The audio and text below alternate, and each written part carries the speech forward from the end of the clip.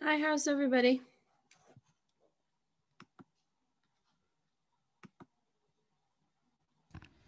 Hello. How are you doing?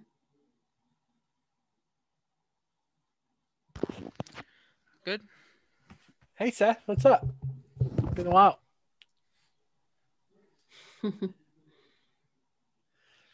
Seth, are you there? Oh, he left. Oh, there you go. Give me a second to set up. Hi, Dr. Wynn. I miss Hi, you, how are you buddy. doing? I miss you too, bro.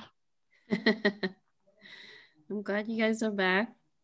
We'll wait a couple minutes before we get started. How's your semester going so far? Day number 2. Hi. Busy with classes? Yeah, nice to see you again. You too. Yeah, did you have a good break? Actually, I took a winter class. Oh, you did. A psychology class. Oh, that's fantastic. I just finished 2 online classes as well. So right now I'm taking 30B and D.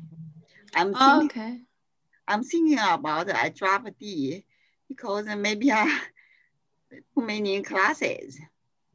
Oh, too many classes? Because I have a CIS30B. Because they always ask this as a requirement. Yeah, that should be an easy A though. That's a Microsoft Office intro to computer class. Yeah, that's easy, but I saw that the schedule. This teacher give us a lot of homework. Yeah, well, you know how it is. 3 to 4 unit classes, they're always a lot of work. Yeah, and the CIS30B, that's a teacher don't set up Zoom. It just ask us read the book, chapter 1, like homework was put on the canvas, like that. For CIS30B? No, 1A. 1A? 1A. What do you have for 1A? Yeah, I'm thinking drop a D. Then who do you have for 1A? Yeah, this semester I have class CIS30A, this class 30B and 30D. Okay, who's your teacher for 1A? Arco? Okay, well, when you look, let me know. All right, everybody. Hi, welcome back. See familiar faces. Glad you made it back. They're not canceling my section, which is good. I might pick up another section because there's some mishap with faculty, of course. Anyway, so I found out that my grandmother in Virginia is passing, so I might need to fly to Virginia sometime in the next couple of weeks, but I'm not intending to cancel any classes. So I might fly out for the weekend and then come back. It's crazy right now just to get flights. And so, but I will let you know. Yeah, thank you. Sorry to hear that. Yeah, we were hoping that she's better, but this is 2 consecutive year I'm losing. I lost another grandmother last year, and so to COVID, and then this year I have another death in the family. So I will go over the course requirement, and then this week we're just going to touch on networking because we are going to get onto some of the cloud resources. If you have gone through the book, I'm going to try. I tried getting on Cisco Viral yesterday and it was a little laggy. So I'm going to try again. And then I intend for you to even have equipment down the line. So they're working on that, trying to see if you can use networking equipment to loan and then to bring it back at the end of the semester. So I'm going to talk about the course requirement. And then if you have any question, please let me know. Okay. So let's go into screen sharing. Okay, so this is the second Python in this series. That's exciting. If you do take the 30D with this class, We intend to offer the 30E and the 30C. So we will finish out the Python series in less than 2 years. So that will be 3 semesters. But if you don't take the D, we will probably reoffer it again later on. And that class is supposed to be taught with Raspberry Pi, and we do have Raspberry Pi for the student. But for this class, you're gonna be learning about Python scripting for networking. We're gonna touch a little bit on security throughout. And then there is another Python course that's mainly focused on cybersecurity. And that course is gonna touch on ethical hacking. I intend to teach that class. That is really my wheelhouse. So so after this class, you can take 30C and the other class, which is going to be the advanced Python to finish out the certificate. So as you look at Canvas, we have some resource information just to go over some course information here. Let me minimize the people real quick. This is a 3-unit course, and we are gonna have regular meeting every week on Monday and Wednesday. Since we have the holiday on Monday, we're gonna not do lab this week, but because there's less lab hours, we should be able to have all the lab hours requirement complete. I intend to make the second day the lab day, and then the first day more of the lecture and assignment day. So on Wednesdays when we usually do a little bit more scripting, and sometime we will do some scripting on Monday, but that will just preview for the Wednesday. We meet from 2 to 4:10. If we finish a little bit early, that's okay. I do have office hours about 4:30 to 5:30. So if you have questions, you can join the office hours. It's a different link on Zoom. By the end of this course, there are 3 things that you will be able to achieve. Establish communication across network devices using script programs written in Python language. The second thing is you are going to be able to write script in Python for system process automation. And the third things are going to be utilizing modules and packages, libraries, and building your modules and packages, or use the pre-built one to create programs for network services and system administration. This is a perfect course to take if you're looking to do system administration, network administration, and security administration. So we are gonna get into a little bit more development in the next week, but we are gonna touch on networking this week. So Zoom class information is here. If you're new to my Zoom environment, I don't use Confer. I gave up my license last year when I did CyberCamp, and they have a hard time to reissue the license to Confer. And Confer is pretty, even though it's through Zoom, because it's the license for Confer, as everybody gets on it, it's a little slower. So I have a Pro and I use it. I pay for additional storage. So I push my video on YouTube. In case you missed the class, you can check out my YouTube channel. It's organized in all playlists. So each class will have its own playlist. And I will also link it to Canvas. For the syllabus, you can download or preview the syllabus inside the page.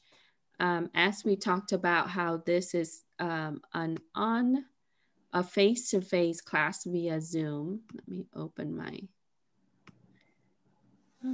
maybe I did, oh, there it is, sorry. Okay, so here is the content. We already talked about the course information. The content, we are gonna cover networking. We're gonna use networking knowledge and be able to write scripts. Now, I recommend taking CIS30A, which will likely be offered either this summer or the next in the next semester, because that is going to give you more understanding how the networks are supposed to be configured, working with different devices. We will touch on some of the concept in this class, but it will not go in depth like what it would be in a Network Plus class, or you won't be able to configure the router and switches as much. This class is mainly using network concepts and writing script for network devices. So we are going to use Python 3. I know that the textbook mentioned that, you know, there are some libraries that work with Python 2, but as you know, Python 2 is no longer supported since last January.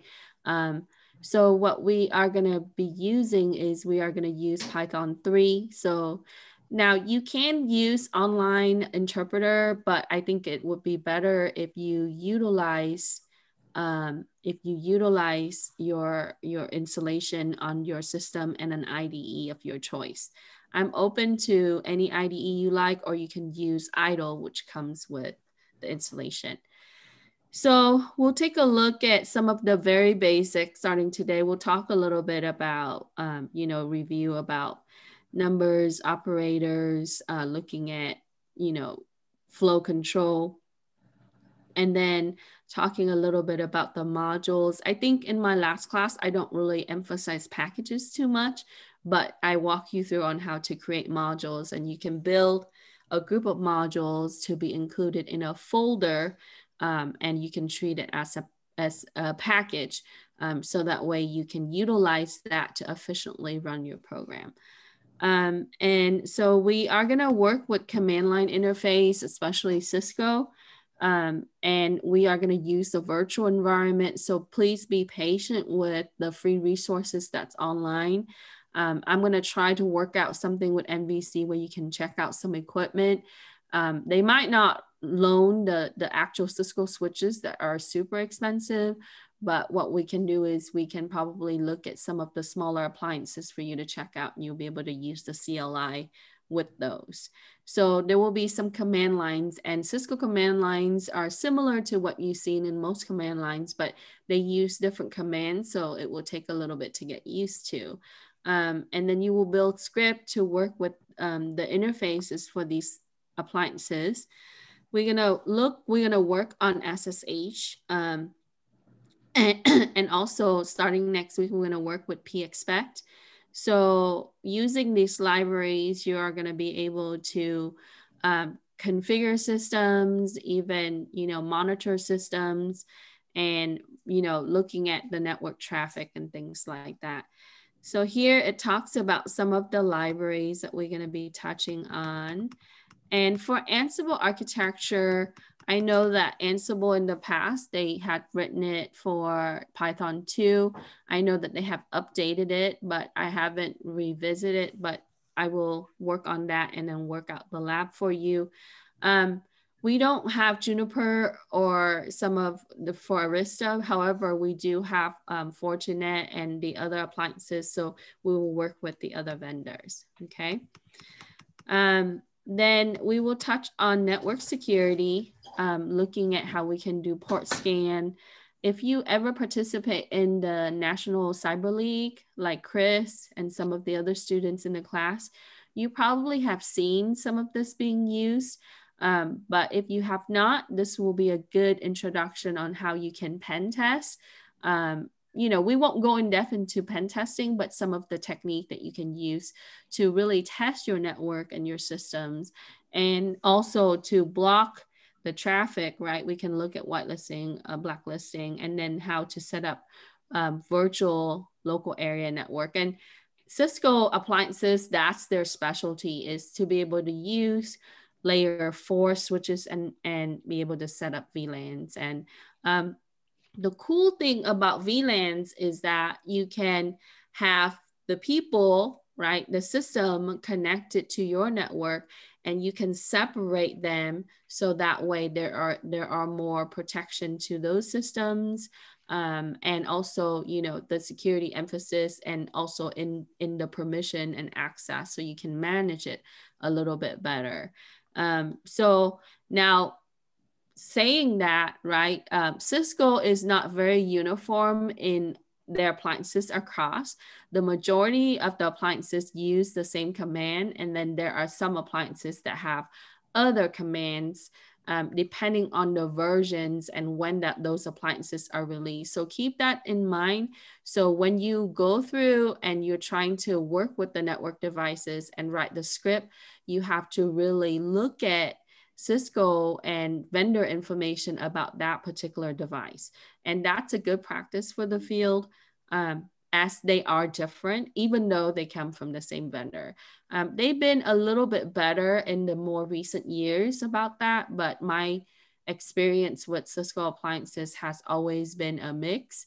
They change things through time, and then they don't go back and make things more versatile or using the same command for the older appliances. So, and then we will do some analysis. I know that we had an opportunity in my regular session for the fall where I made it available for the student to, do the project, doing analysis. So we'll touch a little bit more analysis, because as part of the administration process, you have to really automate a lot of these things so that way you can easily report. And looking at logs is so important in networking and cybersecurity. So we will take a look at those things, okay? Filtering logs, and you can do a lot of this in Python because there are abundant there are libraries for you to use. And then we'll take a look at the framework and the APIs, and then touching back with routing, firewall, looking at your packets, monitoring your systems and your network.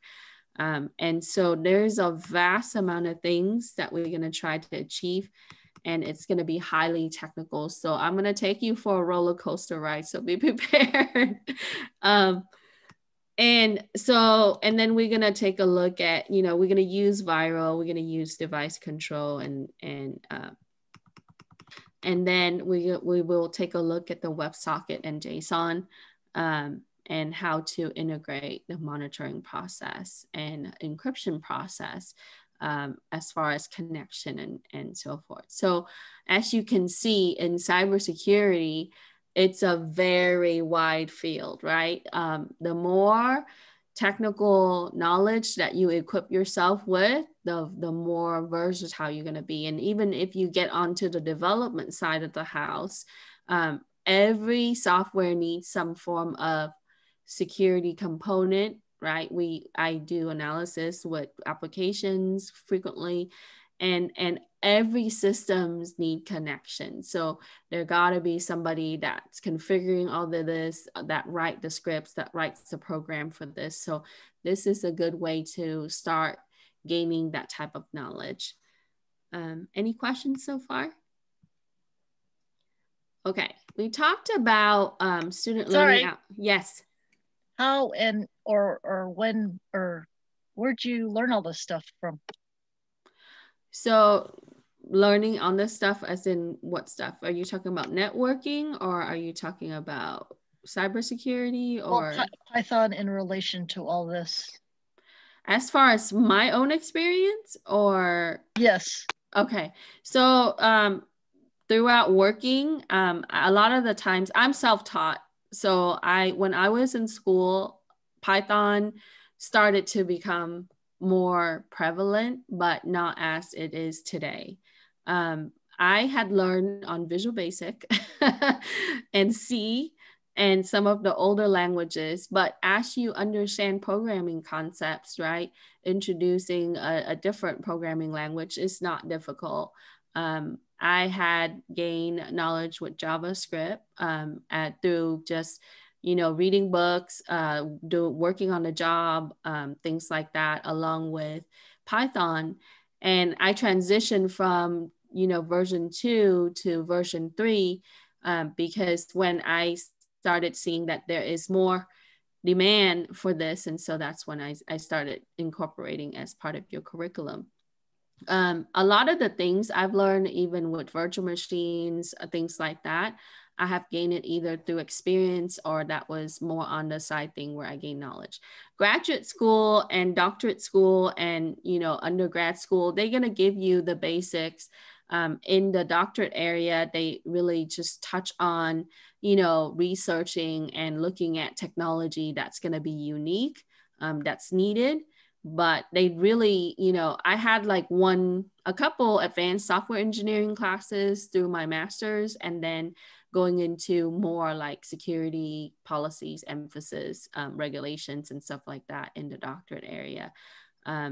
But so what I like for you to do is I want to encourage you to take advantage of the apprenticeship program. Loma Linda Hospital and some of the local companies have opened up the opportunity for students. I do have another opportunity coming up that's going to be purely for programming and development.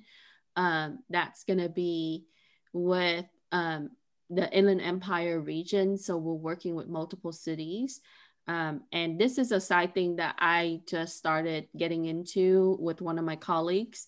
So I would tie it back to Moreno Valley College, and it will be like, you know, part of the apprenticeship or the internship opportunity for students. So watch out for that. And if you're looking to do apprenticeship, I am running CIS 200 right now. And also make sure that you start preparing for maybe getting certifications, right? Like Python certifications, if you're ready, it's free for you until January. I can only get the license for this year, and then we're trying to find funding for the upcoming year. So watch out for that. I think I put that in the announcement. So hopefully I answered your questions. On and off, like before I started teaching more regularly, I was a sysadmin, I was a network admin, I was a field technician. I did assessment for many hospital and company and healthcare facility, and I still try to pick that up. But, you know, MVC keeps me pretty busy. So right now, the technical side is a little bit on back burner, but eventually we will get more, I will get back into that. So as far as textbook, this is the book that I'm using. It's one of the better books for this type of class. And if you actually read about the author, he's been in this type of industry, and this is what he's been doing for over 20 years. You know, from Silicon Valley all the way to Seattle. So he's been with many of the cloud companies, along with some of the regular organization as well. Okay. So expectation in this class, you will need to spend outside of class hours between 12 to 14, that's estimated, on assignment, quiz, projects, and various tasks. I organize everything as a module, so that would represent a unit per week.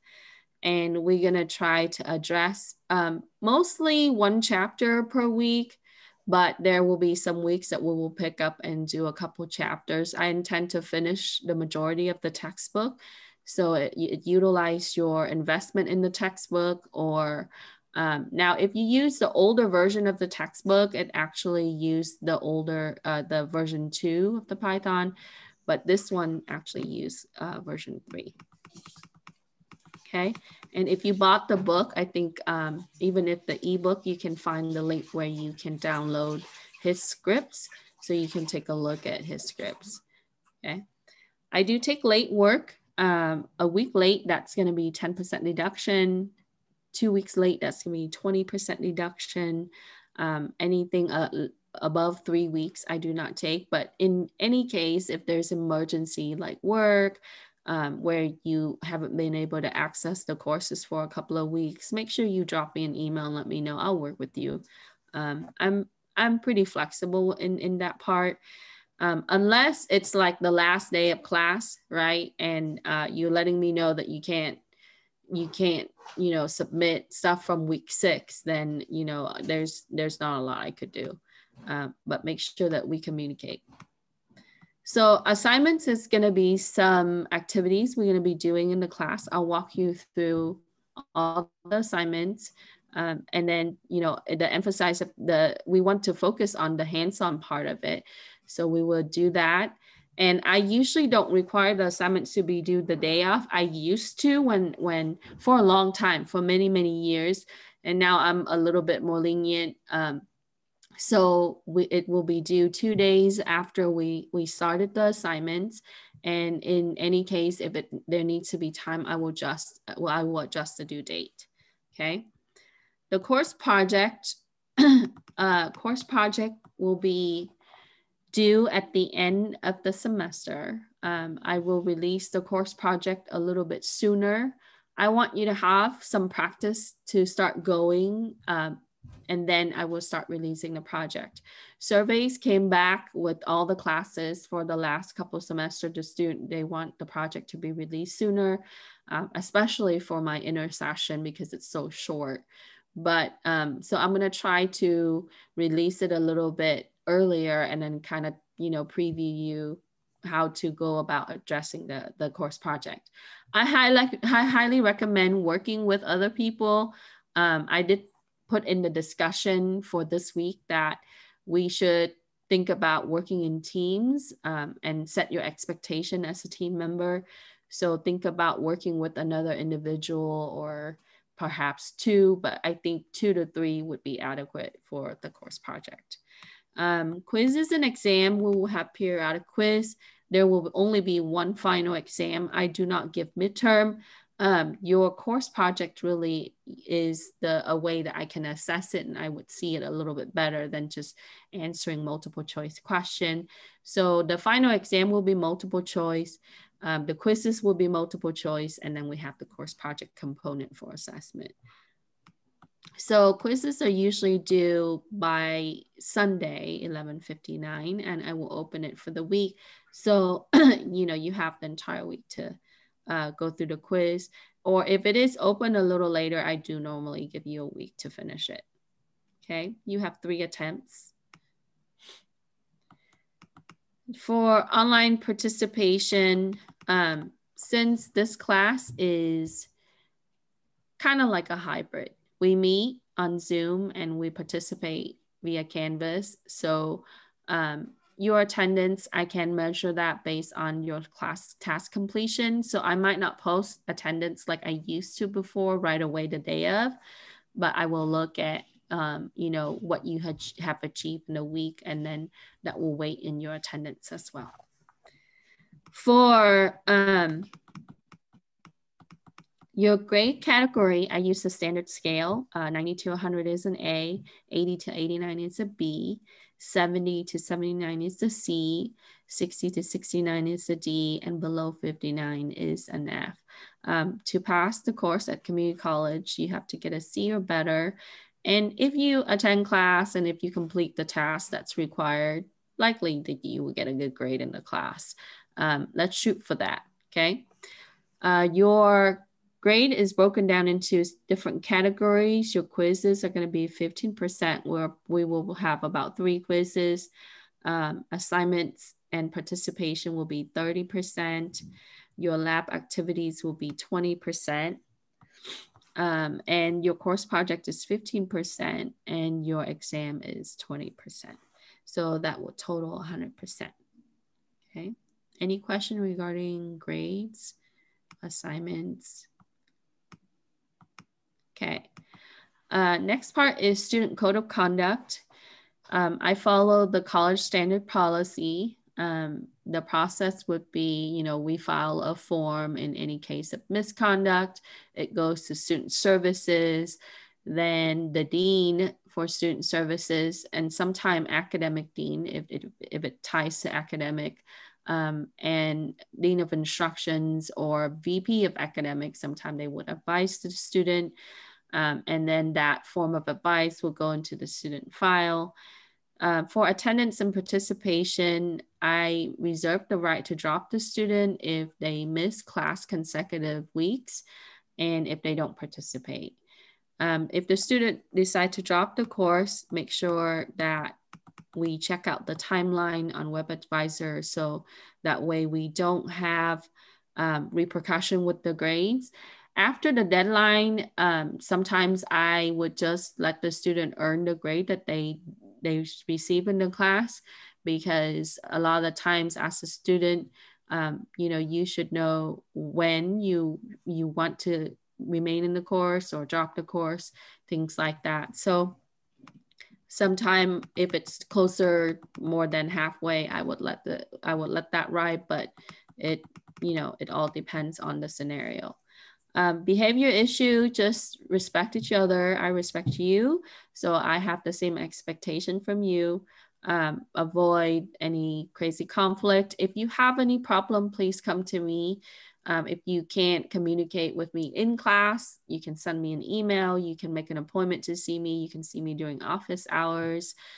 Just avoid offensive feelings. We want it to be diverse, a healthy learning environment. For cheating policy, want to make sure you do your own work. I have not been too strict about this. I will start cracking down a little bit on this a little bit more. I do use, you know, checker tools, but making sure even if you get suggestion or feedback from other people, even other groups, right? Write your own script. That's really important for me because I want to measure your grade is really based on your capability, right? And I want to make sure that you're ready for the field.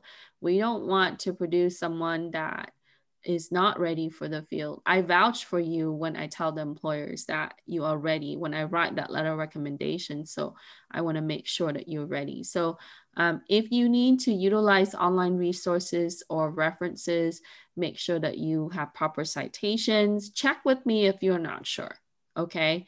And don't wait till the last minute to do it and then just throw it in there and it becomes a whole big ordeal. So making sure that we follow the guidelines. And in universities, one attempt would just be a termination period. They don't tolerate that. I've had a student that went through that.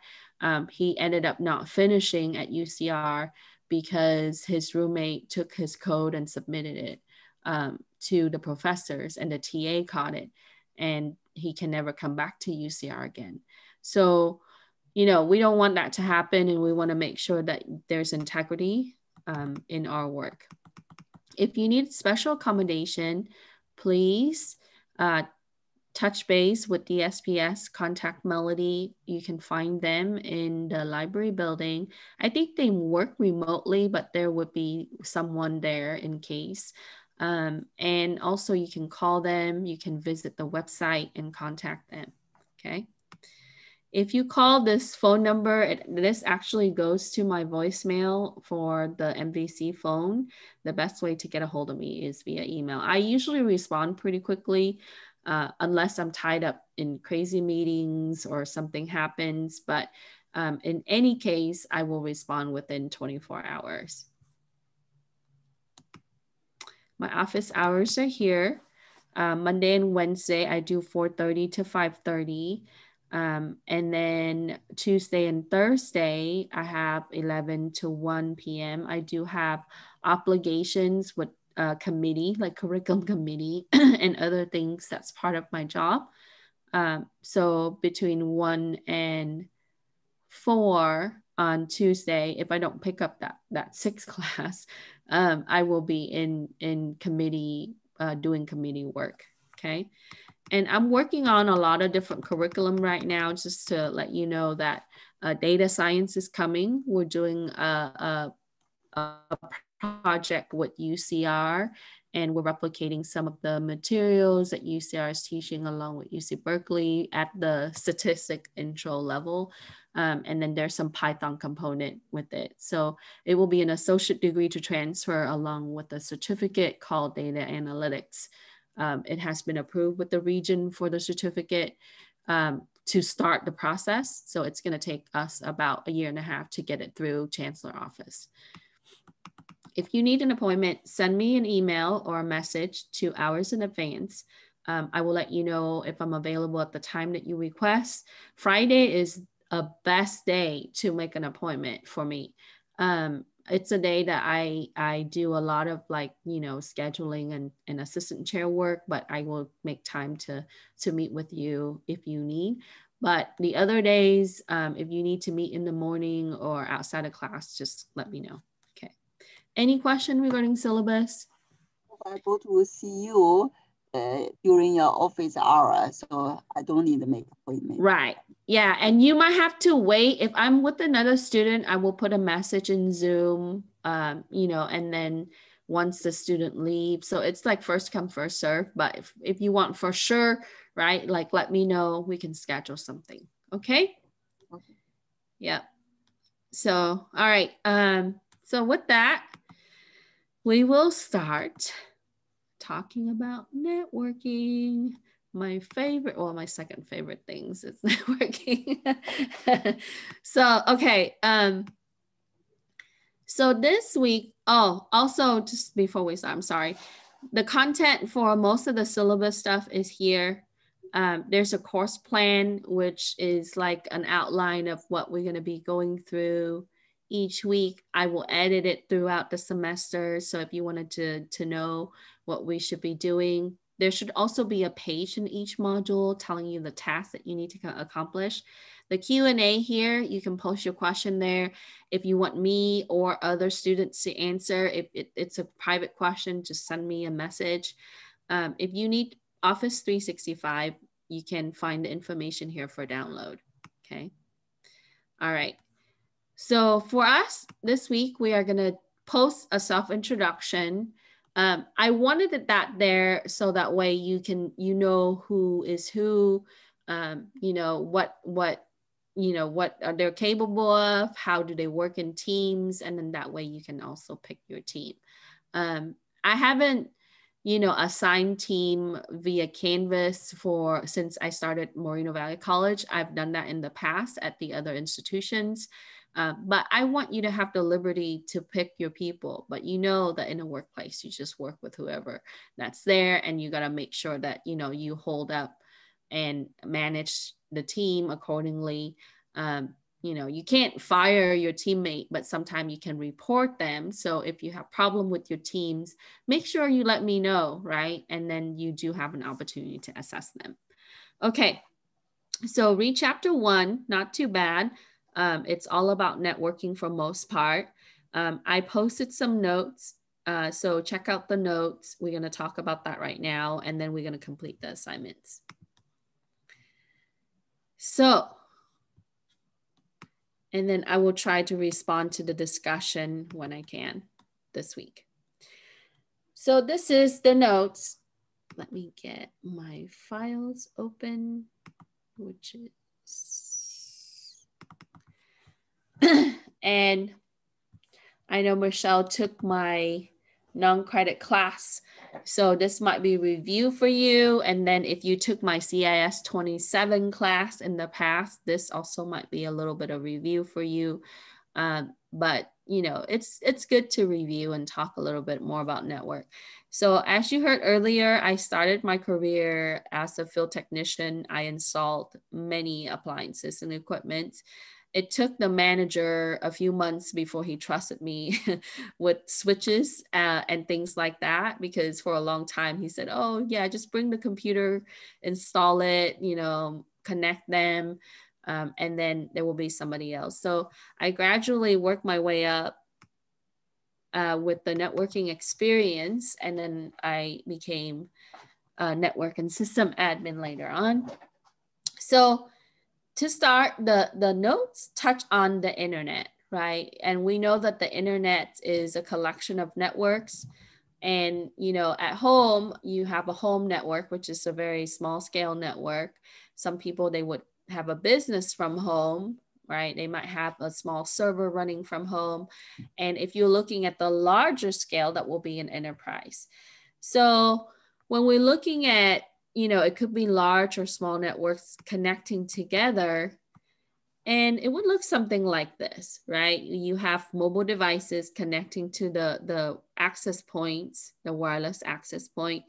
And then even with the smaller company, you would have these computers and systems. There's a PDA here. We don't use PDA anymore. That would be smartphones and tablets. And then you might have phone system, and phone system is a big area that we have to manage as well, part of the network. And then there might be, you know, a couple servers. Now, if you're looking at the physical piece of this, right? The server, the switch might be in various part of the facility. Let's say that we have a small office that have maybe 10 employees, right? You might have a switch that's located somewhere in the office near the cubicle, and that might be a dummy switch. So when I say a dummy switch, its job is just to connect all the systems together, switch the data, send the data to more of an advanced, smarter switch. And the smarter switch, the router, the firewall, and even the server, right? And, you know, the switch for the phone, right? The communication appliances, and, you know, things like that would be on a rack in some kind of closet, or they, if it's fancier, they would have like a server room that's going to be larger. But this is a small scale, so they might have a closet size area, and they would put a rack in there, and then they would have these appliances. So the router would go in there, and then they might have a firewall appliance. Some of the router would have the firewall capability, and then you would have a smarter switch where you can control things like virtual local area network.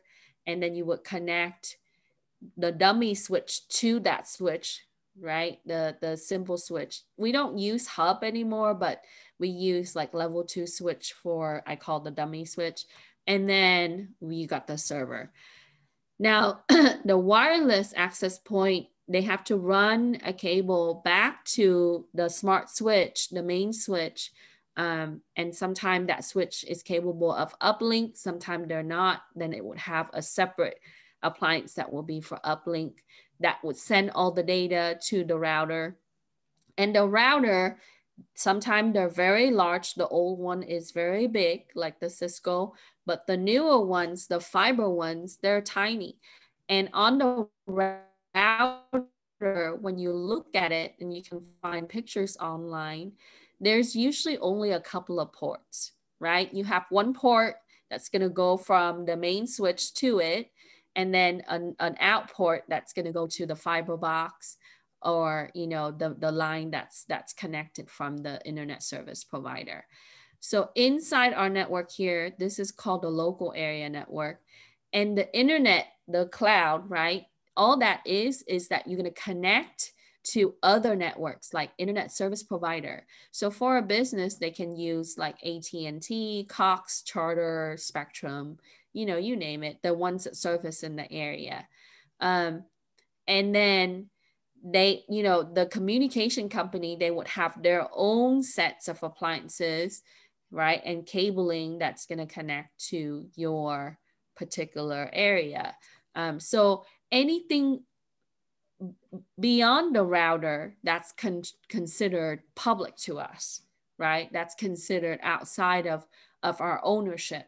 The company would own the components that's inside the local area network. Therefore, as an administrator, a security specialist, a network technician, you have to manage these components within, right? The IT support people, this is their level, right? Troubleshooting some of this. The network technician, this is their level. The security technicians and the higher, this is their level. And then the overall like manager, they would look at everything, okay? So that kind of broke it into different level.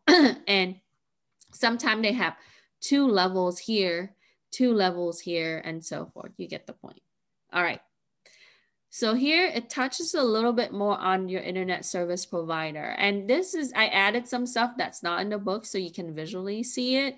And when you're looking at internet service provider, typically, you know, you pay the, you know, monthly or yearly, and it aggregates out to the larger network.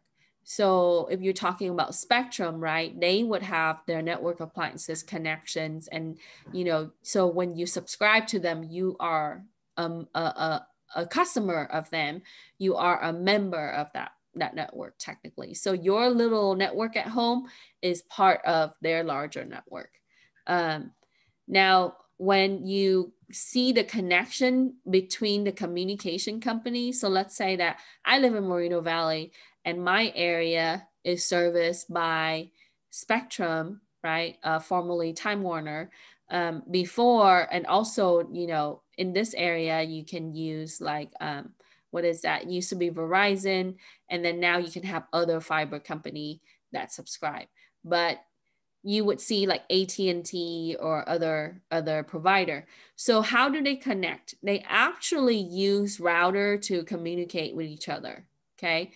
And so what we would have is we would have a group of networks that is unified in routing policy. This is why when you go from, when you surf on the web or you visit website, right? Basically your traffic, your packet, your request comes from your computer. And once it leaves your wireless router at home, it gets passed to your internet service provider, which passes to what we see as autonomous system, your AS. And these are just a group of routers that's going to say, you know, it's either first come, first serve, right?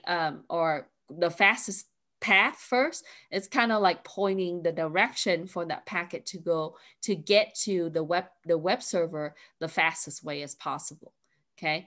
So you would see different groups, and sometimes, right, you would have companies that own multiple ASs, and then some company that owns less. For example, Cox and Charter, they own a lot in the United States, right?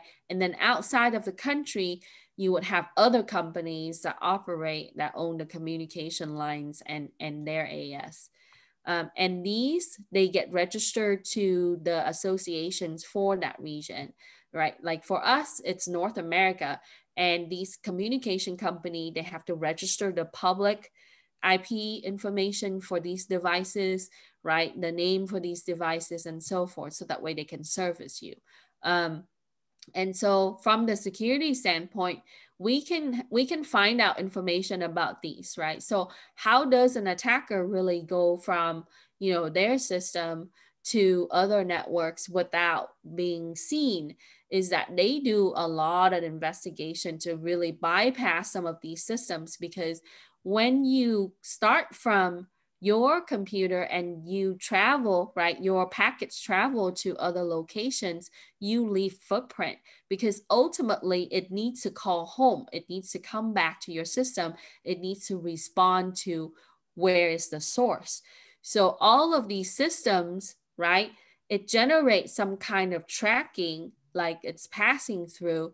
So if we need to follow someone or trace or investigate, we would start with, you know, the targeted area or the impacted system, and then we would follow it through. And when you get into the domain of communication company, you have to have court order, and Chris took my forensic class. So, and then you gotta request all of these things. And if they release the information, it will take a little bit of time. So, so that kind of give you an idea, or, you know, the big picture on how we connect to the internet and how all of our systems are really communicating across the world. So when you hear the term host, host can be any nodes, okay? Usually people refer to host as a computer, a system, could be a server, right? And that nodes would communicate with other nodes. So if I have a PC, right, like a desktop PC, that could be a host. So when you hear the term host-based or host system, that's a system. So when they say host-based firewall, that's a software application that's installed on that system, right? And that's different than the firewall appliance, which is, you know, an actual device that's going to filter, screen, that's going to block, right? Or accept, etc. So with the Internet of Things, and Internet of Things can go from a smart thermostat to your Echo to, you know, your Google Nest to everything, right? Like, you know, health bands. So those things can are also part of your network because they're wirelessly connected. The majority of them are all wirelessly connected. In healthcare facility, you have heart monitoring system, you know, patient care equipment that are IoT. And then in businesses, you have internet cameras, like your IP cameras for surveillance, even your TV at home.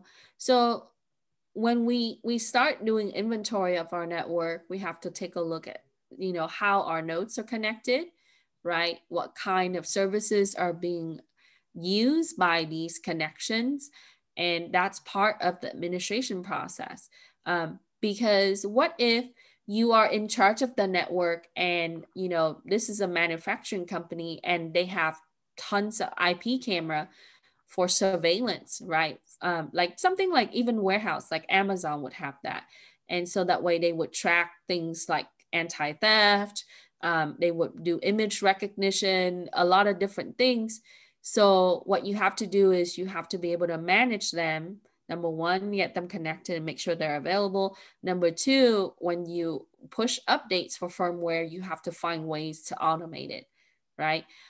So this is when Python start to come in, is because that way you can say, okay, this is the updates that you need to push, and you just write the script in order to push that to all the receiving camera instead of going one by one to do it. Okay, so it streamlined the process for us. So let's talk about components. You have switches, okay? And there are different layer of switches. So the layer 2 switch, its job is to put together the data frame. So think of, so when you're, let's say, sending out an email, okay? You basically start with connections, right? And then accessing the internet, logging in, and be able to do that. All of that requires some kind of data frame to really set that up and send it through. At home, when you're using your wireless router does some of this already, okay? In a larger environment, you would use the switches. The cool thing with the switch in a large enterprise environment, in a large business, is that we can actually use it to really see who's connected, right? You know, who's sending what, because it used the physical address, the MAC address, to communicate and say that's the system that's sending the information across the network. The switch, its job at the end of the day is to get the packet to the right system. The router just gets it to the network. The switch gets it to the subpart of the network, the segment, we call that the segment of the network. And some of the some of the switch is actually functioning at a higher level, routing and switch. So if you're looking at your wireless router has multiple functionality, right? It has the firewall capability, it has the routing capability, and so forth. Okay. So, Chris, that's fine. So for number one, what we want to describe how the device, such as a laptop, a smartphone, connect to the internet from your home network. Okay. So if you're looking at like mobile devices, laptop or smartphone, at home, you're using a wireless router, which connects to your internet service provider, which then connects to other networks, and then ultimately autonomous system. And the route, these routers, it will route the request and reply of your web traffic from the endpoints to the destination port. Okay.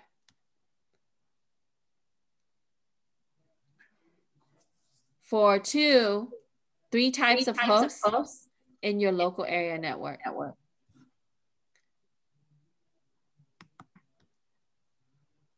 Hi, Patrick. I think you're unmute and I could hear something in the back. Okay. So 3 types of hosts will be server, right? PC, smartphone, tablet, IoT, or it could be terminal. So like sales terminal or kiosk, right? Like if you're looking at the airport, all of those are connected. That way you can print out your flight ticket. You can, you know, print out your luggage or even purchase services for the flight.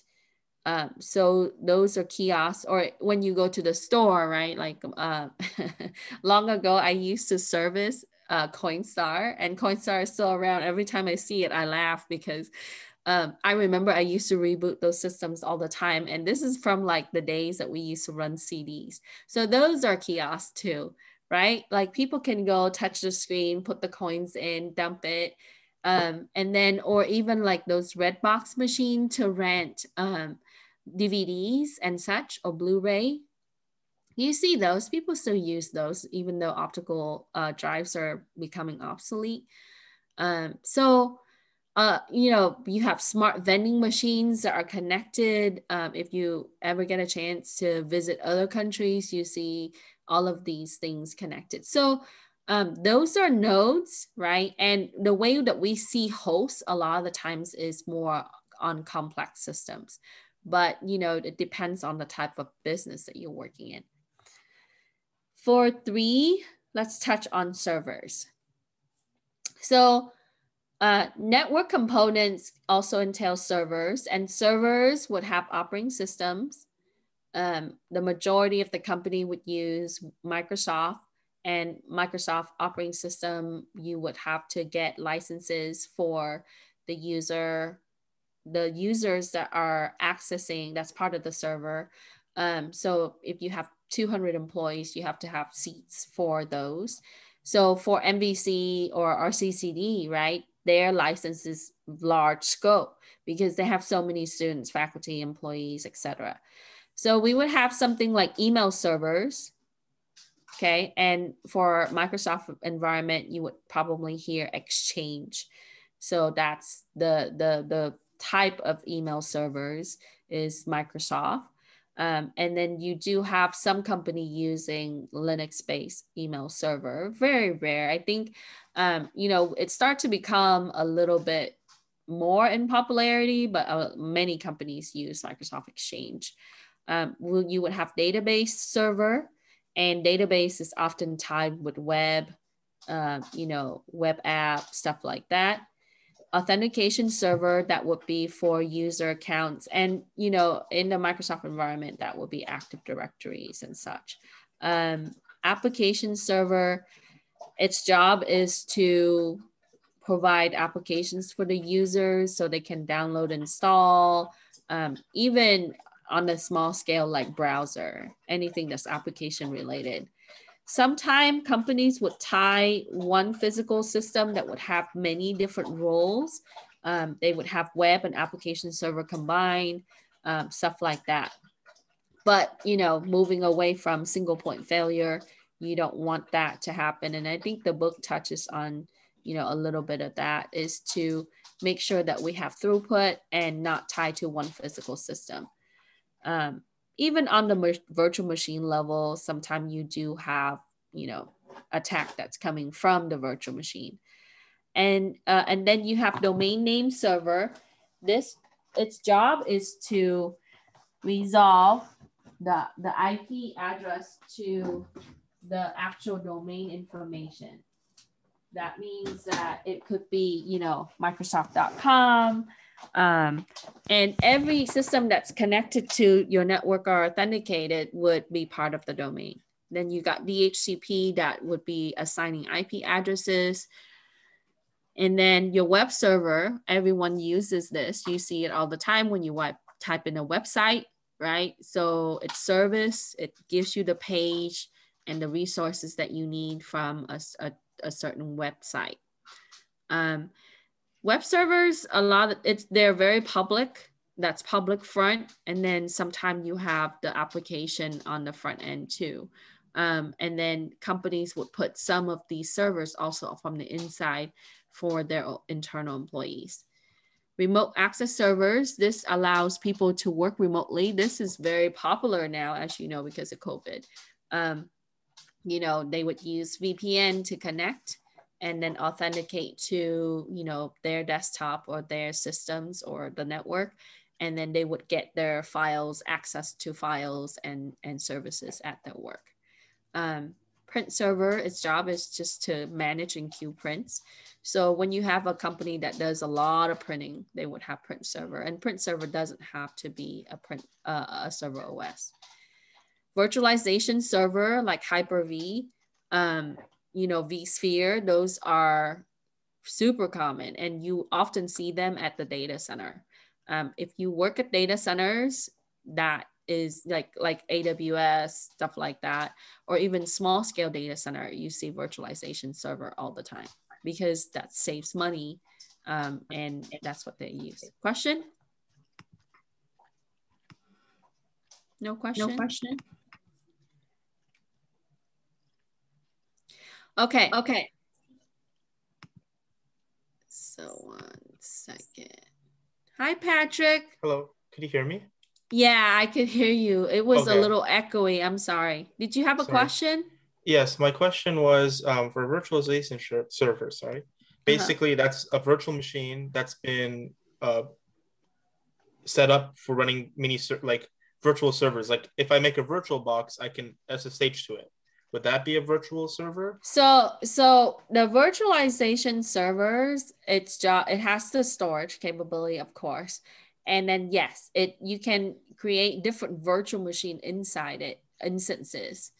So you can have different VMs, and then you would be able to have those virtual machines be used by different groups of people or by different systems. So those systems, they need to connect to that server to be able to access the virtual machine. So it's centralized it. Because right now at home, you basically run one virtual box, right, for that one system, right?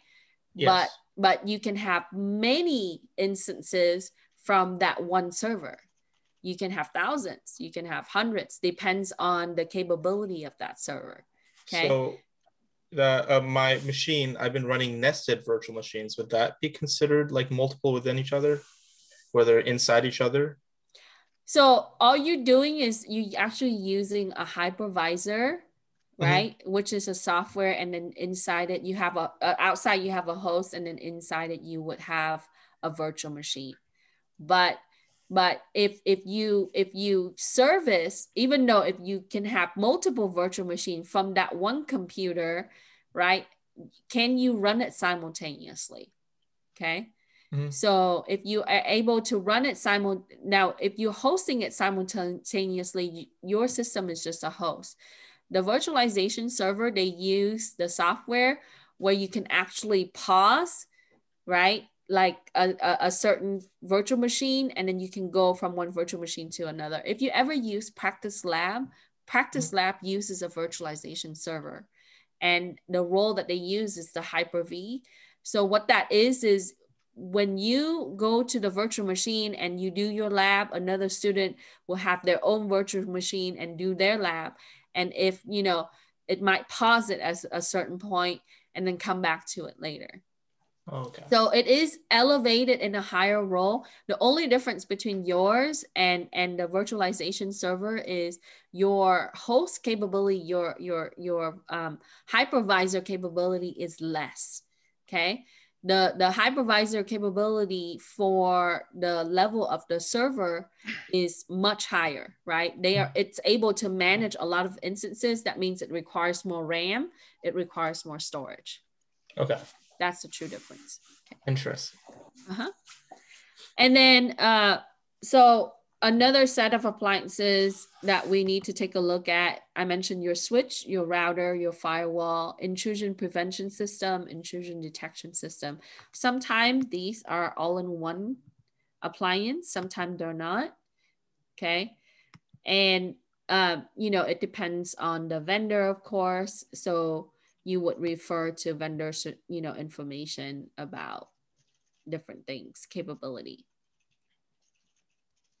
Okay. All right. So while we're on that, I want to come back to this.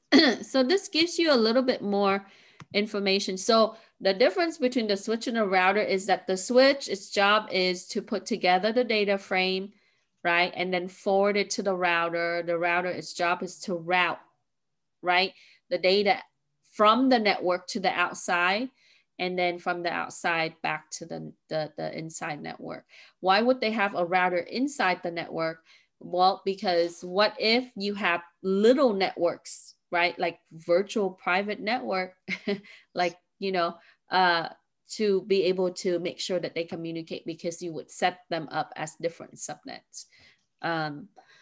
So the router guide and directs data using packets, and so it operates at layer 3 of the OSI model.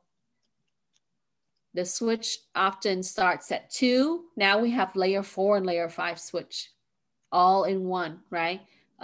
When I started working long ago, there was only layer 2. And then they start releasing layer 3 switch, which acts as a router and a switch. And then now you have a layer 4 switch. You know, layer 4 switch is often used for VoIP, okay? So you would see those. And then now you also have layer 5 switch. So, you know, it's advancing. So here it talks a little bit more about routing. Routing technology is a class on its own. I do have a class that was created called Routing and Switching. And we will offer it later, but there's different routers. There's the core router, generally used by your service provider, right? Like your ISP. Those are more industrial routers, and it's able to have larger bandwidth. Now the majority of the routers are fiber-based.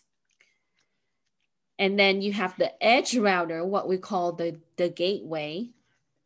That's when you look at the diagram earlier, that router that's at the edge of the network, that's the edge router. And the edge router, you can optimize it to connect and distribute data to the end user, so you can configure it to specific areas. So for example, I have 2 departments in my company. One department is sales and the other department is human resource, let's say. And the sales department require more bandwidth because possibly they have to have web customer, they have to market, you know, etc. They have to process sales, they have to access the database via the web. Okay. I can adjust that, right? I can set them up as 2 sub networks, and then I can have more dedicated bandwidth that's going to be to the sales department. And I can also use load balancing to be able to offset that. Okay.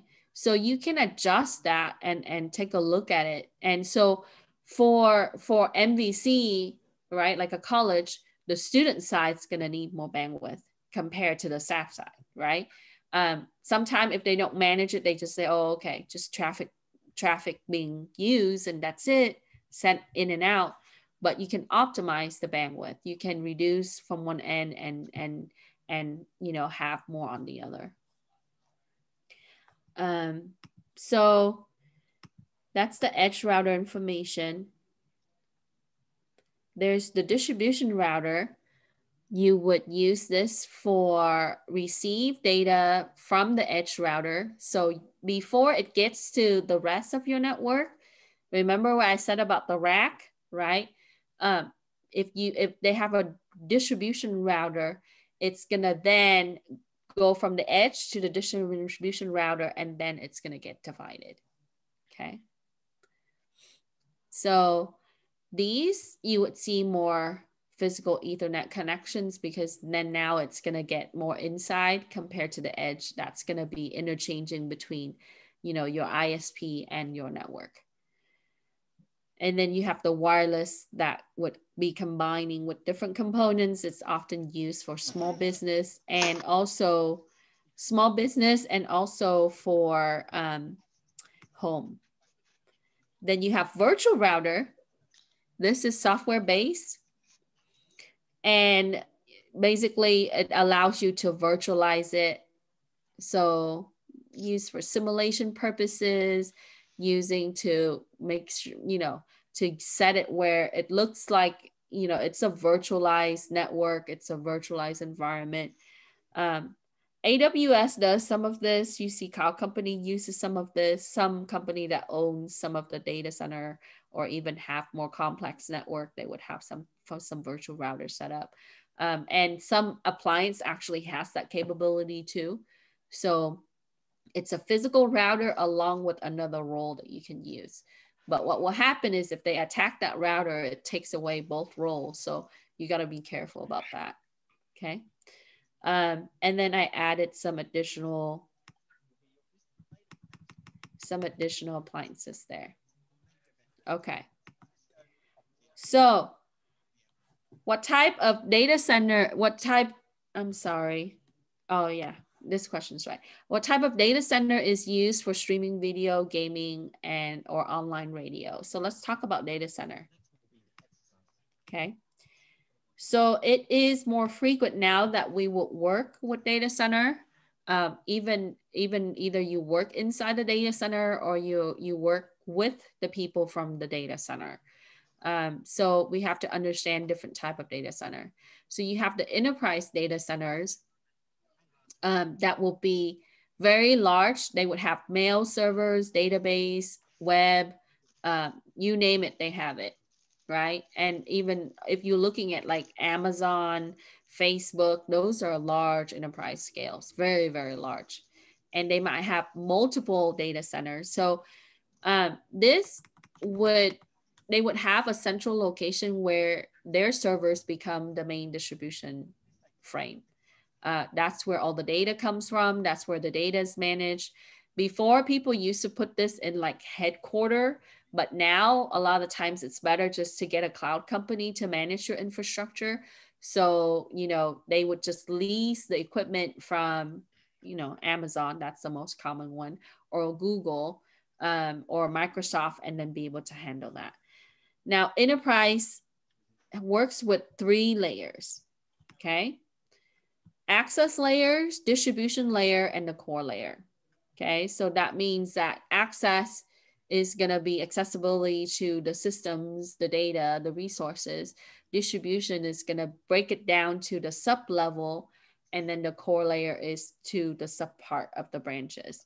So there's not all one size fit all for everybody. It's every business is different, even though it's the same type of business. So second thing, cloud data centers. So IaaS is infrastructure as a service, and you have the 3 big players, Amazon, Microsoft, and Google, okay? Now, those are the companies that provide service for infrastructure as a service, along with other cloud services, of course. But I included something here for you to kind of show you about Facebook and social media company, and even Google, their campuses for their data centers. This is actual picture, right? So $65 million for the infrastructure upgrade for the Microsoft. So that kind of give you the scale. And if you ever watch the video for the Facebook data center, their technician have 6 minutes to do a hot swap on a hard drive. Okay, so that means that when the hard drive is down, it notifies the technician. They go there and they swap it out. They have 6 minutes to do that. And for this one, so this center is in Tennessee, This one is in Sweden, and I think this one is $180 million. So there's a company that owns a data center that's hiring as part of the apprenticeship is Converge One. And Converge One had hired many of my former students. They're near Ontario, Rancho Cucamonga area. And so they have a smaller scale, of course, but they have data centers that service many businesses. So that would be the local one that you would see competing with Amazon, of course. But so here it talks about racks and racks of things, of servers, and then the company owns it. Business just simply lease it. So the big thing about the data center in this scale for the cloud is that you see redundancy, that it's intertwined and it's connecting across, because people tell you that when you have web presence on social network like Facebook, right? It's not only to one server, that it's to thousands of servers, because your data gets replicated across the world, and it's no joke. So, they have at least 16 data centers from my knowledge. Okay. And so inside each of the data center, their system is interconnected to duplicate your data so many ways. So, it's really difficult to really completely remove trace of somebody once they have web presence. So that way you can see the scale.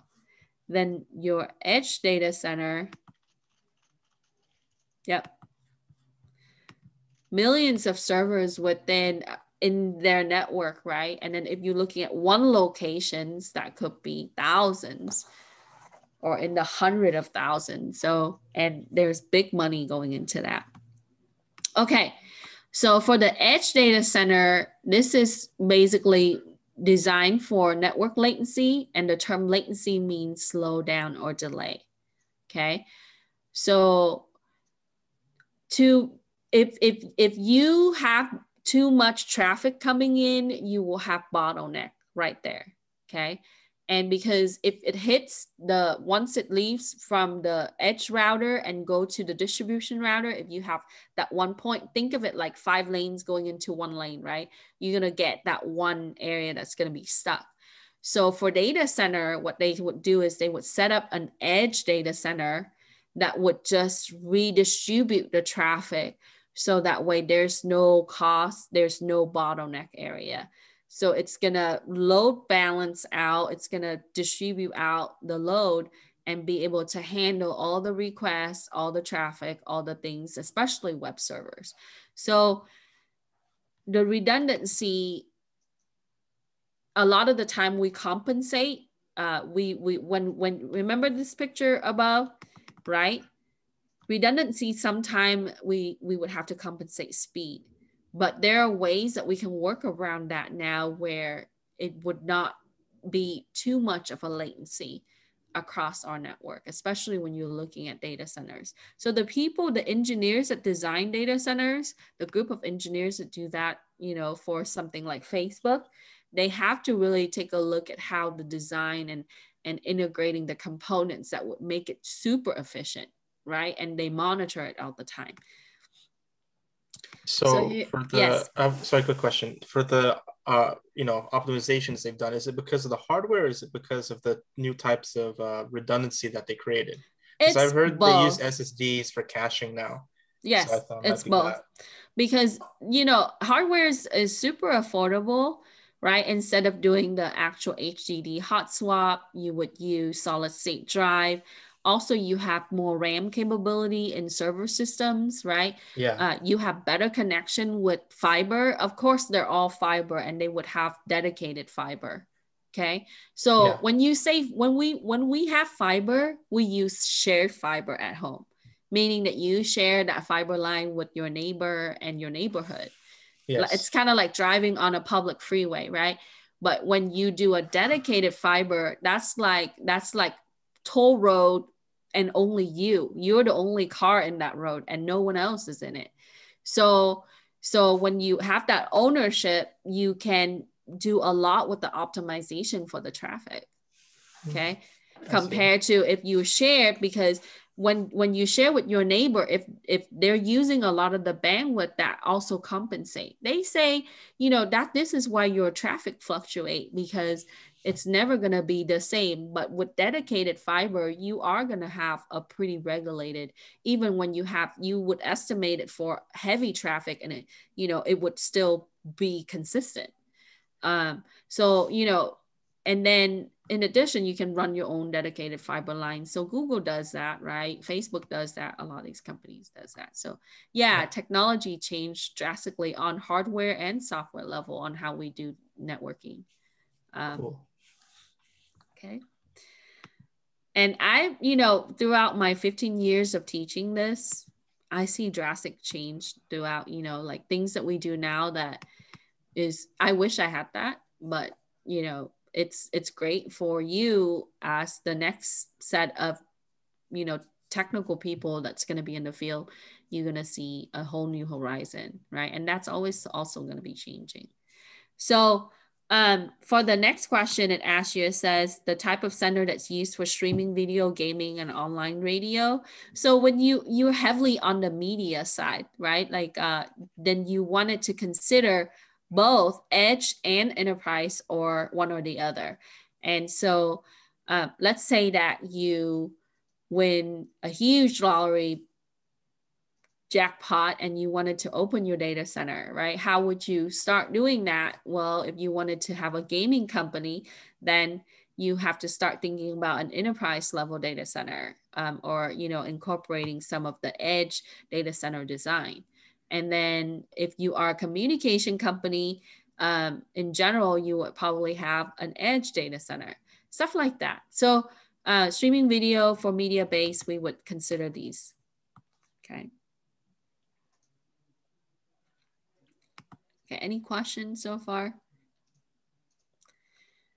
Sorry, no Python today, right? But next week, we're gonna make sure we understand networking first.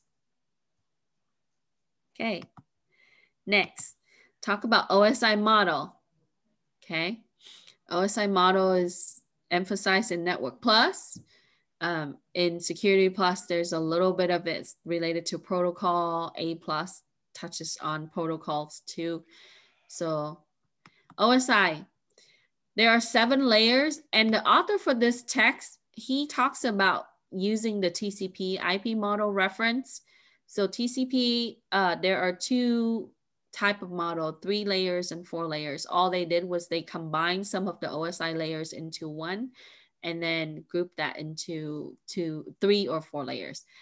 So just real quick for you, I'm going to give you the super cliff note, okay? Because this is usually like a chapter or at least a week on just OSI for Network Plus. So you have the first layer start from the bottom here, okay? And I have a little saying how I memorize it. People don't need to see purple alligator. And so physical data link transport sessions, presentation, and application. So the physical is where there are bits. This is where your cable see the signal, okay? When you're connecting, that's the first layer. When data transmission, let's say that you connecting to an email account, right? And you're sending out email. When you have data that needs to be communicated between your computer and the email server, then the data links start to go into place, right? That's the second layer. And then when it leaves your network, right? Remember, we got to connect to Google Gmail or, you know, Outlook.com. Then the third layer start to take effect because it needs to route from your computer to the email server. Then once it gets routed out and, you know, to receive, in order to make sure that it gets there, the transport layer is handling that. It got to make sure TCP, its job is to make sure that it gets there. And it does the 3-way acknowledgement, right? Did you receive it? And then the destination said, I received it. Okay, confirm. Yes. Then it's going to send. Yeah, okay? I just haven't had time to put it all away.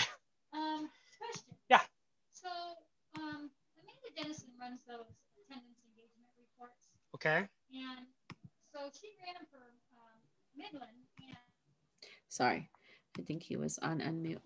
And then once you have session is when once you establish the communication to exchange information. So once the confirmation takes place, the session goes into place.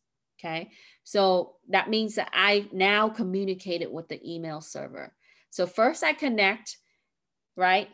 I communicate, I need to connect and say, oh, I'm sending this request out. It routes it out, it confirms it, it established that communication, right? And then what it does is it's then gonna decompress data, encrypt, encoding, that's in the presentation process.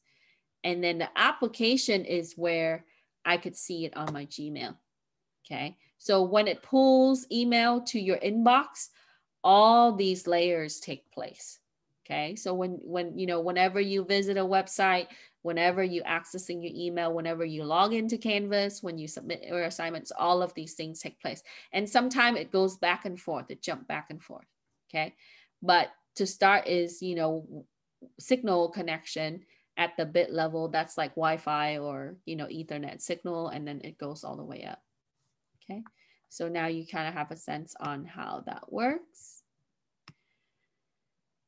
And so this has been around for a long time, okay? So you would see that. So when we say layer 3, what do we mean? Layer 3 in the OSI layer. So your router operates here. Your switch operate layer 2. Your cable and Ethernet operates at layer 1. Sessions, all of these ups are for communication, and then application is your browser operates here at layer 7 and 6. Okay, because it has to because if it's encoded or, you know, for data decompression, the browser, okay, and then what the browser ties to a website, that's usually session, presentation, and application all in one. So answered it in the next question.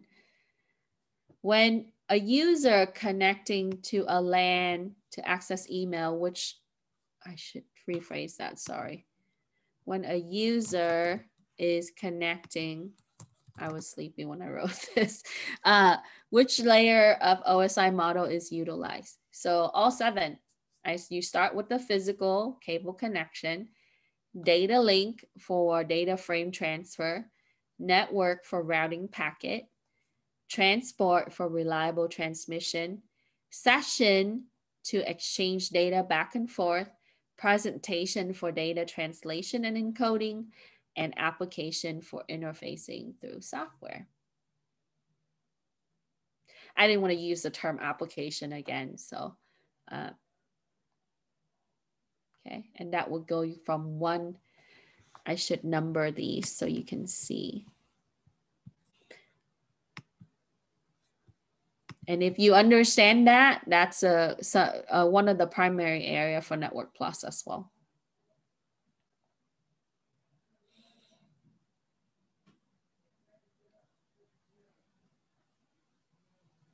We only have a few more questions to go through the rest of the content. So, you know, we have about 30 minutes, so it's pretty good. Any questions about OSI? Okay.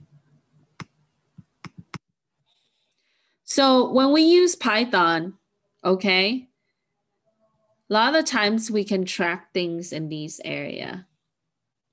Okay, so now if you do stuff like for automation, reboot systems, stuff like that, yeah, maybe it's at the lower level for the physical and stuff, but yeah, it's going to require all of these to communicate with the system, of course, but your scripting, you know, the majority would be from like, I'm sorry, from 3 and here.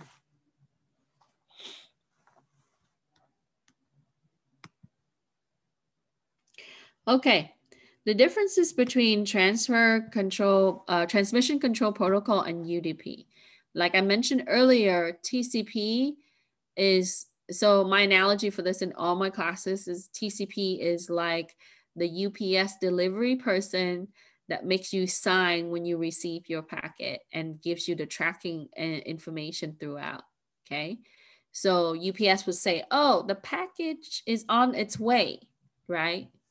And then when it gets to your door, they ring the doorbell, you have to sign it and say, oh, and then it sends you a message says you have received your package, right? So TCP does three-way acknowledgement. Are you ready to receive, right? And then you have to say, yes, I'm ready. And then it's gonna say, here it is. And then you said, I received. So there's three acknowledgement happening. UDP doesn't care. Says, here it is.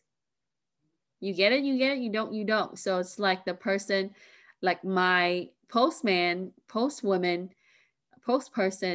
drives by my house and just throw the package, not even getting out of the car, just toss it and leave. So TCP gives you reliable data transfer, which compensates with time. So it is slower. And the connection is oriented because it needs to make sure that that connection takes place. UDP is unreliable. It doesn't care whether it gets there or not. It is faster and it's often used for media. I like that analogy because it makes sense. My media servers use UDP, and I was wondering what makes it decide which one it is. Now I know. Right. You know, the majority, okay. So the book, and if you read a lot of the things online, textbook, whatever, they're going to tell you that UDP is old, it's dated, even though they update the protocol suite, right? Protocol is just a set of rules that we agree to use, right? Yes. It's made for hardware design and development, but the majority of the traffic that you see in all networks is UDP because it's fast. So this is why on the security side, we take advantage of that, right? From a perspective of the attacker, they take advantage of the UDP in that UDP is not reliable, okay? And when they listen in on the traffic, they're trying to say, oh, what protocol are you using, right? And then on the side of the network and the administration, we take advantage of it. It's fast, it's convenient, and you know it gets the job done. Availability, throughput. Okay, so you know, give or take. One question too. TCP and UDP aren't the only ones, right? Because I've heard of NX, and I think I've seen it before in one of the slides. Yes, but the majority, your common networks, like at close to 90% of your traffic will be under these two. Yeah. So TCP encompasses, right, a set of other protocols, and then UDP encompasses a set of protocols, and sometimes they're mixed, right? Like if you're looking at HTTPS, that's TCP, right? It's under that category. And then if you're looking at other type of protocol, that will be under UDP. Less UDP then. Yeah. So basically it's also a category of other protocols that would, so when you see the type of protocol, you say, oh, that's the port, and that's because it's reliable. UDP type, not, that's the port and it's unreliable, right? So, but it's fast. So now you kind of see the two category and how that's used. Yeah. Okay. Ports and protocols are live. So you know, they are part of the job function. So you got to make sure that you know that well. Common ports. Okay. The purpose of your internet protocol, its job is only to do what? Addresses and routing. And so layer 3 is internet protocol. It is connectionless oriented. It has, you know, it's basically ties to address, and that's it. We use IP addresses for everything, okay? Everything that's connected. Either version 4 or version 6. Companies now move away from version 4, but you do see version 4 being used internally. because, you know, administrators, they don't like changes too much because it requires a lot of reconfiguration. So adaptable to version 6, sometimes you get a mix. And question. Okay, that's fine, Steve. Okay, so when we look at IP addresses, so here's the topology on how that's used for your data flow. So before we get into IP addresses, so here you can see application, transport to transport, and then the lower ones for communication. So now when we look at addresses, you have to know that there are two types of address, your public and your private IP. Your private IP is used for inside your company only. When you connect to the internet, there's a public IP, and that public IP is seen by AS, by, you know, your service provider, you know, so all your mobile devices and things like that have the public IP. So it's connecting to your service provider, and they acquired that from, you know, from the organization that released it. So a communication company would get a list of IP addresses that they can use, and that's how they are able to distribute it to the subscriber. Now, when you have a telephone number is just tied to the actual phone or the device for that line. But at the same time, IP address on the digital aspect is really pinpointed that that device is part of that network and it's connected to that network. So, so when you run IP config or IF config at home, that's your private IP, okay? And if you wanted to know your public IP, that's, you know, that would be your service provider, that they would have your public IP. Some router would have two things noted, like this is your public IP and this is your private IP. But, you know, internally you only see private IP.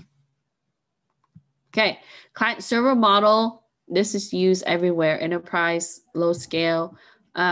Basically, you use a centralized resource model where you would use that to distribute data, to authenticate, to, you know, service web pages, to give email, etc. Now, this requires higher hardware specifications and manage. It requires also operating system software that's different.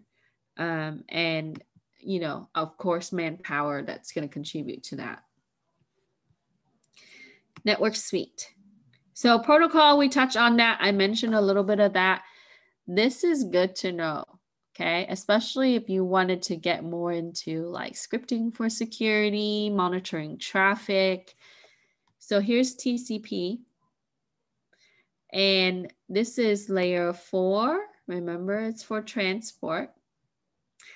And so a TCP header contains, it is 160 bits, okay? Think of this as your mail label on your package that you're trying to ship out to your friend or your family, okay? And TCP has a larger header file. So on it, it would have source, where is it coming from, destination, where is it going to, and the ports number. So this is just a number that's assigned to a specific protocol for the connection, okay? And it has a sequence number, an acknowledgement number, a control flag, and a checksum. This is why it's reliable. A sequence number allows the packet to reassemble in order.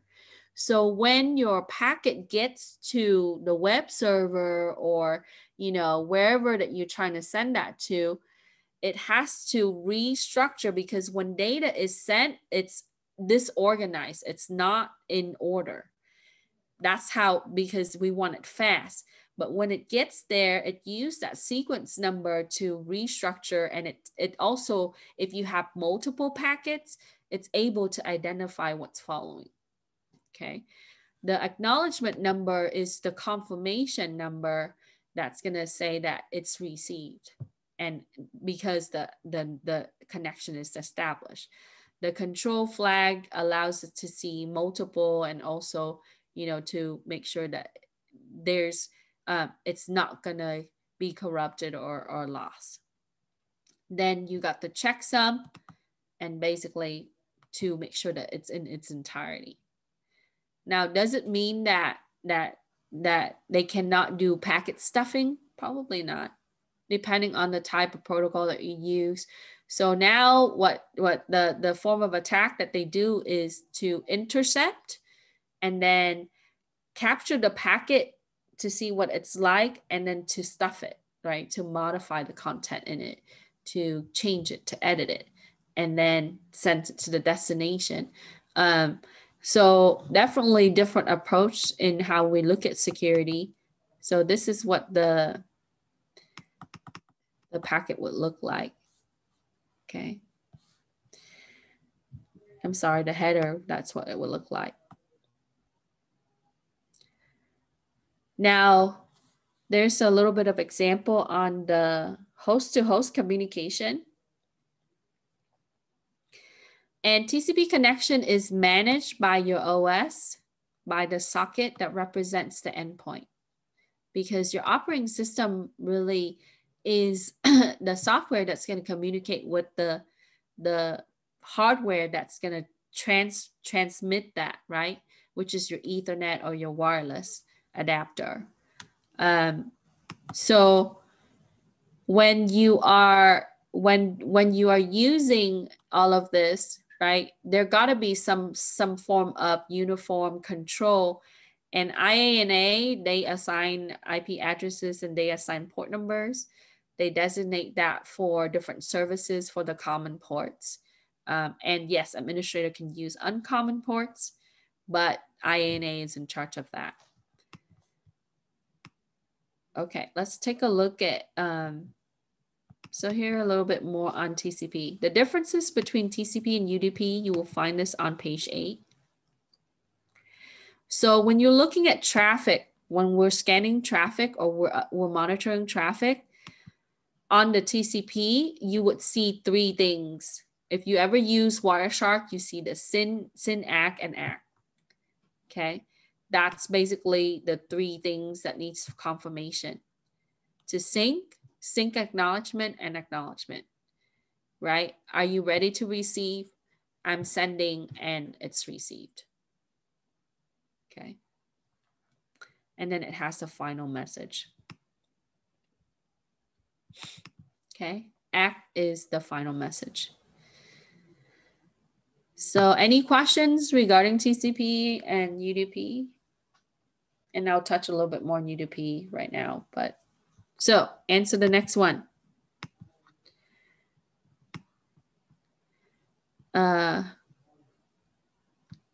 We talked about how it's unreliable for UDP, it's faster, and then internet is for addresses. So a little bit more on UDP. UDP operates also in layer 4. The header is much smaller, 64 bits. Okay. And UDP is older. It's been around for a while. We used to use UDP for frame relay. So before the network, the way it is now, we used to install frame relay and frames which use X821 standards. So it's a little bit different than what you see now. Definitely not fast, but faster for most businesses. ATM machines, a lot of like the enterprise and big larger corporations, they would use frame relay. That was when I started coming into the field as a network technician. So here is the UDP header.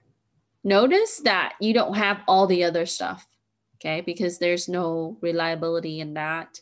It only have where it's coming from, where it's going to, the length, right? And then the checksum.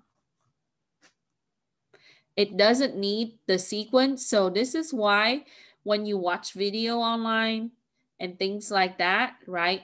It's unpacking as it arrives.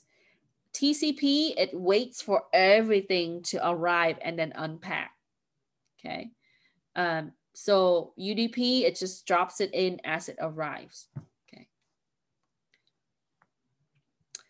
Like you do video conferencing is some of that too. And then, so here, you know, multimedia streaming, Skype, stuff like that. IP. We touch on IP using addresses, used for addresses. So I wanted to show you how to read this if you're new to it. This is a 32-bit version 4 address. We use the period, which we call dot notation. Every number here represents 8 bits. Together, you have 32 bits. This is, the 8 bits is also called octet. Okay. So with the version 4, when you run, you know, ipconfig, right? If you're using version 4 at home, you might see the 192, and it's broken into different class, A, B, and C. And, you know, the other classes outside of that is for government and research uses only for the version 4. But this is class C, as it is the smallest group. That this is why it's used for home. Class A is the largest. Class C, you can have more subnet, but less systems and so forth. I will not go into IP subnetting right now. That will be a different class, but that kind of give you the idea. So in version 4, there are 2 pieces in the addresses, okay? You have the IP address, which is like this, or sometime it could be like this, 10.10.1.1, something like that. And when you see the .1 right here, usually that's like a router. And those addresses don't change. It's not dynamic. It stays the same throughout. So that way people can still connect to it years and years. And then the second part, you would see another address, and this is called a subnet mask. Okay. A subnet mask is like the zip code or the area code. This is used by the router to really determine what subnet that belongs to. Okay. So when the packets get to the router, it's going to say, oh, that's the subnet, send it over to this segment. And then the switch job is to take that and put it to your system. So your wireless router at home, it does all of that. It brings it in from the outside, and then it breaks it down to which system in your network requires it, needs that reply. Okay. Where in a business environment, if they have a level 2 switch, the switch job is to take whatever gets to it, and then it's going to break it down to say, oh, okay, send it to system number 84 in this segment. Okay. And sometime you would see that it uses this. And the way that how the router sees it, you see this 255. If you ever know how to do the binary conversion, right? The bits are on, so it's all on. So when it sees all those bits are on for the first 3 octet, it's gonna say, oh, that's the network. Because the 255 here, it represents network, and this is for class C. Okay. So, and then class A, you only see the 255.0.0.0. So the 0 here, it's null out for the host. So that it would know based on this, which network that is. Okay. And that was part of the IP version 4. IP version 6, there is some subnet for the version 6. But version 6 header looks a little bit different. They simplify it. And yes, we will eventually run out of version 6 and then we'll move on to the next one. But you notice that there is the version number, right? but version 4 has all of these additional components to really identify for, as that is the address, source destination.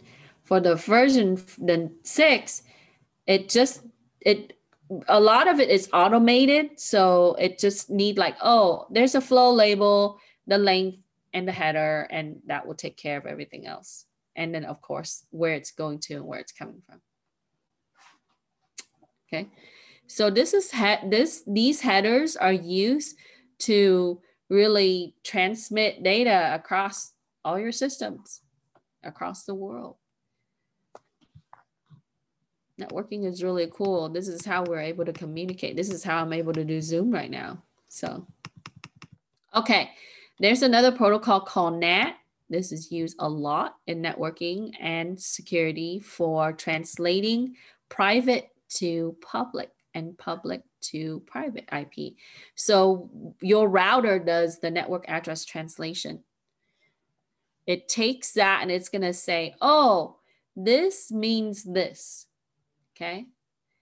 And yes, you can do some NAT modification. There's some form of, attack or configuration that relates to this. So, but on virtual machine, you can also set it where it converts the virtual machine address to your regular local area network address, and then that gets converted by the router to the public address to even access internet on your virtual machine. Okay, there are different versions for that, of course. There's version 4, and then NAT6 is for version 6.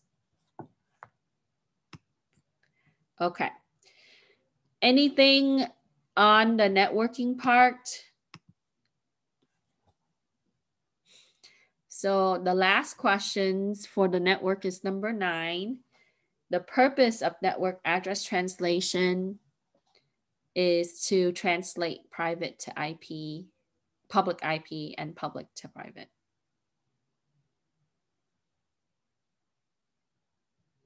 Okay. And then lastly, just review for Python. I took a little bit of the snapshot from the book and I put it in there, as I know that some of you just finished a Python class recently and also last semester, the fall. So, starting with knowing how to use variable operators, and it talks about Python is essential to, the scripting and automation, and it's because it's flexible. It has a lot of different libraries. So for Python uses the interpreter, and we use CPython for this. There's also interactive shell, so that way you can, type in something and then it's going to output showing on shell. So you would see a lot of the text display via shell. And Python, we don't have to put in the type, but it does use type like int, float, complex, bool. And we also need to know how to use sequences. Okay, like string manipulation, remember slicing, all that good stuff that we learned, using a list, tuple, range, and then in the case of mapping, that will be dictionary and sets.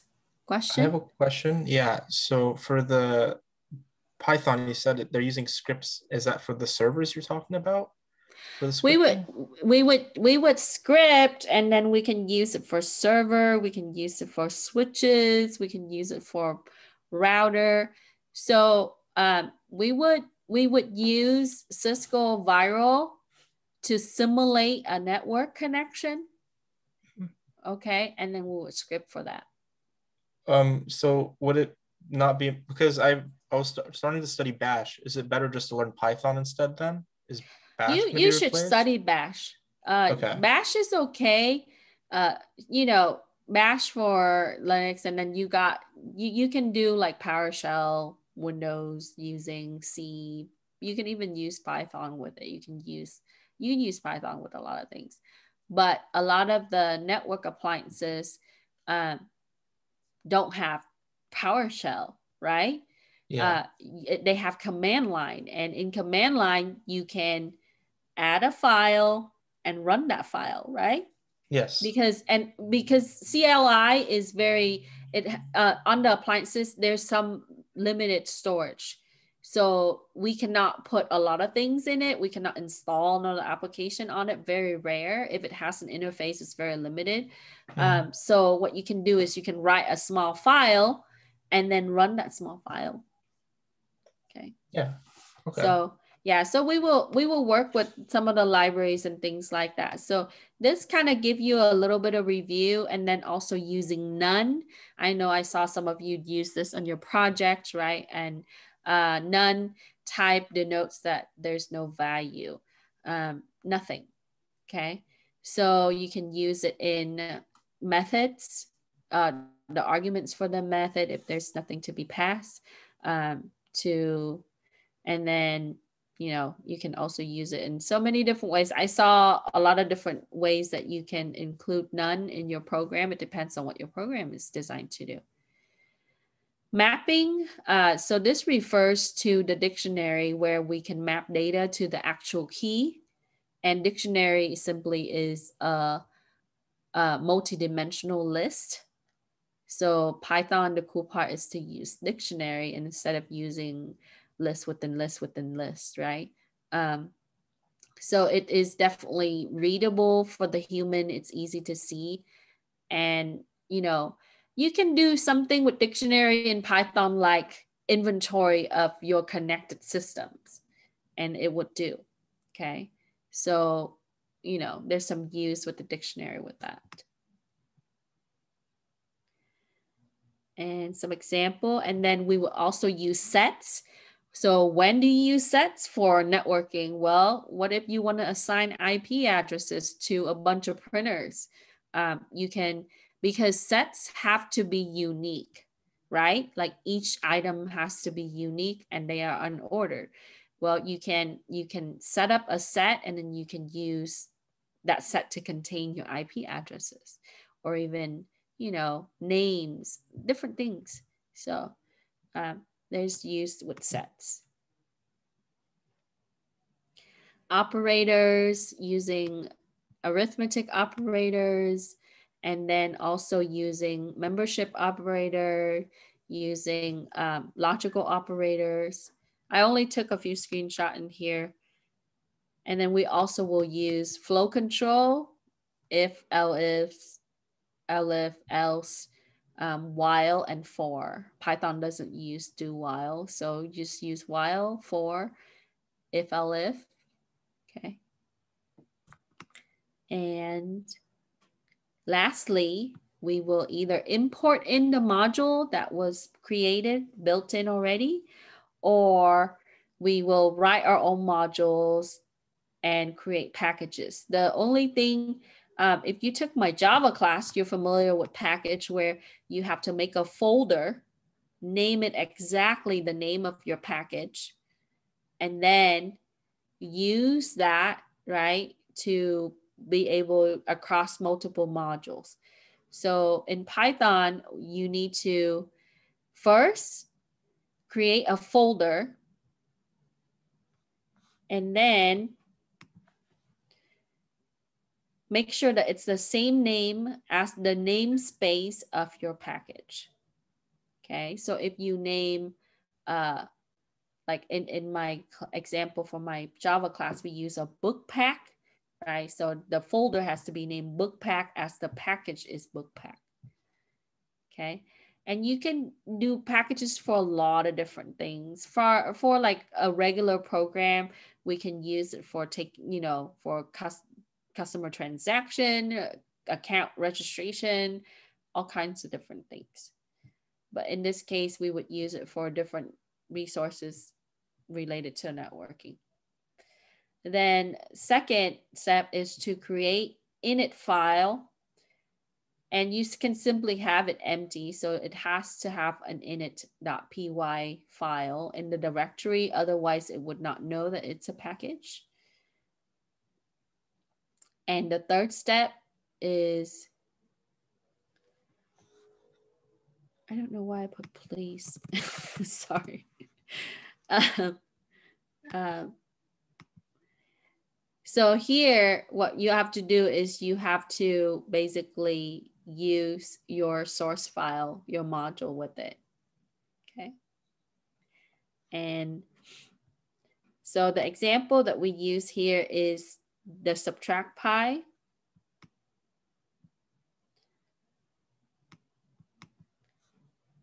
I think I meant to put place. Place the module source file in the directory. That will be the answer for 10. Okay. Sorry about that. It's been a very long winter and also an interesting first week, second day. But all I can do is laugh about it and move on. Okay, any questions? Okay, so that's it for this session. Please, if you have time this week, look over the material. If you can, get the textbook or look through the notes. If you have the book, please read chapter 2. Type your name into the chat and I will see you next week if you don't show up for office hours. Okay.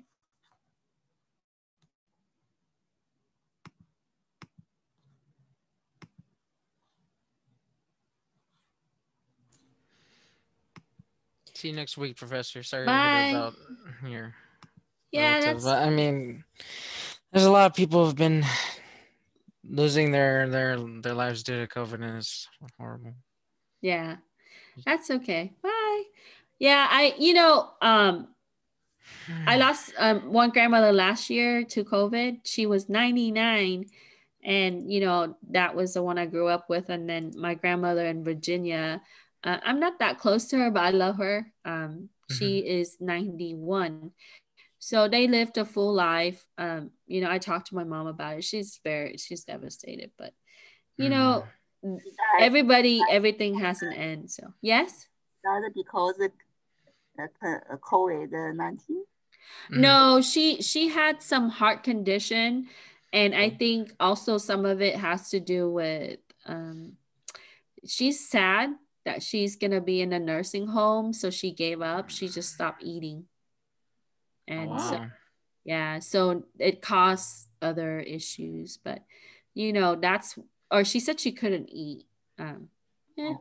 Yeah, so. I haven't seen her since I graduated in 2000. Well, I walked in 2014. I finished my dissertation in the end of 2013. So I haven't seen her for a good while. But my mother, she went there a few months ago. So if, flying into DC right now is a little bit sketchy for me too, but they request that you test and then fly within the 3 days. So I haven't even gotten an appointment for vaccine. Hopefully RCC will offer vaccine. And so we can get vaccinated, at least the first part of it. And then I can get tested and then I can go. So I'm healthy. I don't have any problem. I hardly ever get sick. So even though I don't sleep that much, but when I sleep, I can sleep anywhere. So I can literally sit in a chair and fall asleep. So pretty easy. That's lucky, at least. Who knows where you fall asleep while doing these assignments? Well, hopefully when I get older, I'm not one of those people that just talk to you and then the next thing they're sleeping, right? And so that would be funny. No offense. That would be very funny to see you like that. I don't know. Telling us how to do something, the next thing you know.